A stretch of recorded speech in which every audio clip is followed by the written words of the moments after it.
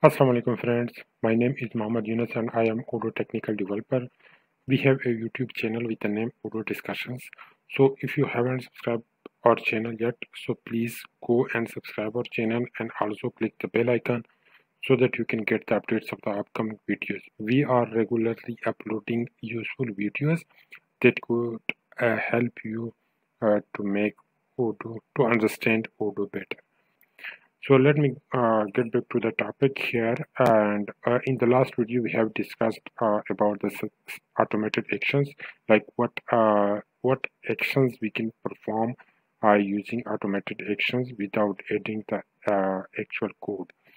For example, if someone is using Odoo Cloud and they cannot upload any customized modules or custom code, so they can achieve a lot of functionality using server actions. So for example, if they want to add a restrictions or some kind of warning message on a duplication of the products, like if you want to restrict users that they cannot duplicate the products, you can do it with server actions.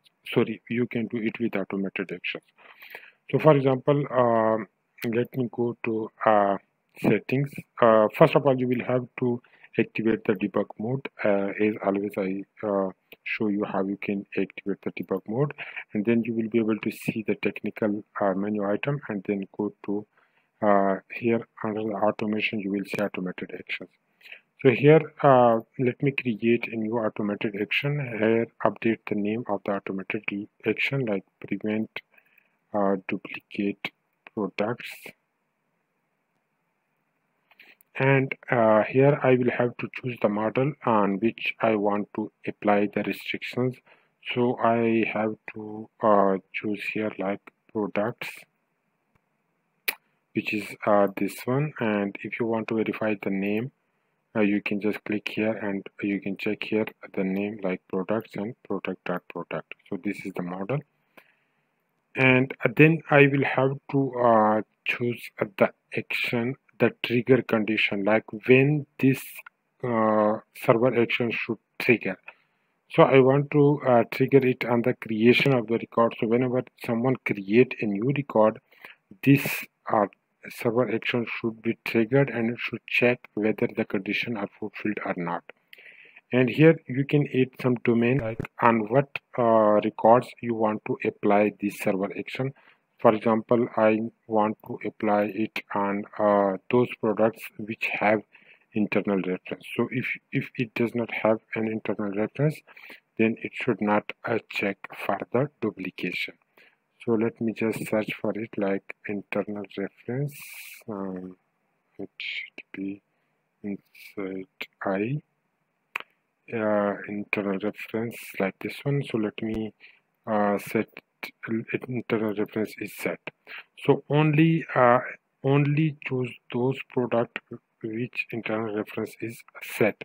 So save this, and this is it. We have added the domain, and then we will have to add action to do. So what I want here I want to add a Python code like to check whether there is already a product exist with this reference. So if the product does exist, then it should raise a warning message. So for this purpose, I will have to add a Python code. So you have the option here to add some Python code, which is very simple. So I will have to choose the first option, execute Python code, and this option will appear here. So these are some available variables that we can use in our Python code. So first of all, what I need to do here is to check for the products that how many products are available with the reference that I am adding. So for this purpose, let me just add a variable products is equal to. So whenever you search inside the model, you will have to use env. So env is Odoo environment on which the action is being triggered. So here we will have to add env and then breaker and then codes, and then here I will have to add the model. So we want to search inside product, and here we will have to use the search method like this and then add the domain. So what should be the domain? Like its default code equal to record dot default code. So let me explain here that what is default code. So let me tell you again that I want to add a restrictions that a user should not create multiple products with the same reference. So for this purpose, I will have the field name is the field name of the internal reference is a default code. It is the technical name of the field. So uh, if you want to find out that what is the technical name of the field on which you want to add the restriction, so let me show you here. If I go to the sales and then open the product here, uh, let me open any product and let me have the cursor over here. So here you can see the field name is default code. So here I have added a search condition by applying the domain that if that give me that search all those products whose default code is equal to the product which I am currently creating. So record means the record which I am currently creating, and if so here I will have to add a condition if length of these products. So if the products so products is a variable which will contain the records of the products which have same internal reference. So if the length of the products variable is greater than 1, this means that the products variable contain two or more products. Then here we will have to raise a warning that inside the code that you cannot create duplicate products like this. So the if condition will check whether there are multiple products with the same internal reference. If yes, then raise the warning message. If not, then go with the flow. So let me just save this automated action and let me go to the product model and let me create a product. Just for example, I will add a product with this internal reference to check if the validation is working fine or not. So testing, and let me add the internal reference here with the same is already have a product in the system. So let me click the save button, and here we can see we got a message you cannot create duplicate products.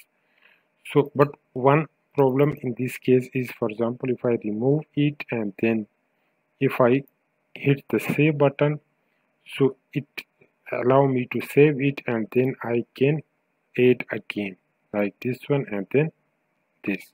So there are two products with the same internal reference. This so the user can create duplicate products like this. So for this purpose, we will have to change this trigger action. Like it should be triggered on both on the creation of the product and also on the updation of the product. So let me this, and in when you change the trigger action, then you will have to define that on which field updation you want to trigger this action. So I can add here like it should be triggered only if the default code updated. So let me just add it here.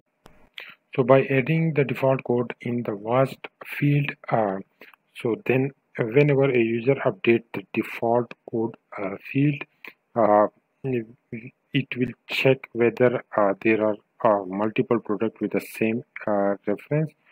If yes, then it will raise a warning message. If no, then it will update the field value. So let me just save it and then let me check if this is working or not. So let me edit it and then let me change it here like adding one, and then let me save it. So it will allow me to save it because there is no other product with this reference. So let me just remove this one, and this time there is another product with this reference. So let me just click the save button. So you can see you got an error message like you cannot create duplicate products. So we have added the restrictions on both on the updation of the record and on the creation of the record.